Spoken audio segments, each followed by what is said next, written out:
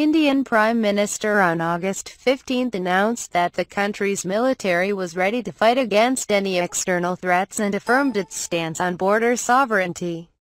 The message of Mr. Modi on India's Independence Day this year is a strong warning to China, although the Indian Prime Minister does not directly mention the name of the country neighbor. Speaking to the Indian crowd on the 70th anniversary of the country's escape from British rule, Modi said, "Security is India's top priority. Whether in the sea, in the mountains, in the sky or in cyberspace, India is strong enough to respond to the forces that are trying to harm the country," Modi said. Modi's statement was made in the context of tension between China and India in the Doklam Plateau region, which will officially form a two-month round on August 16.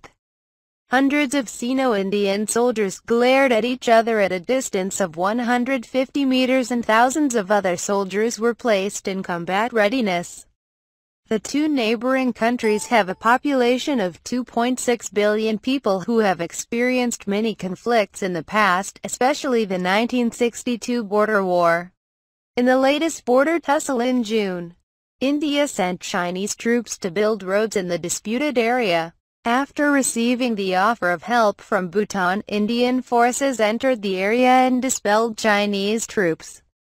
Indian Prime Minister Narendra Modi then spoke out that China's road construction was a security threat to the northeastern region of the country.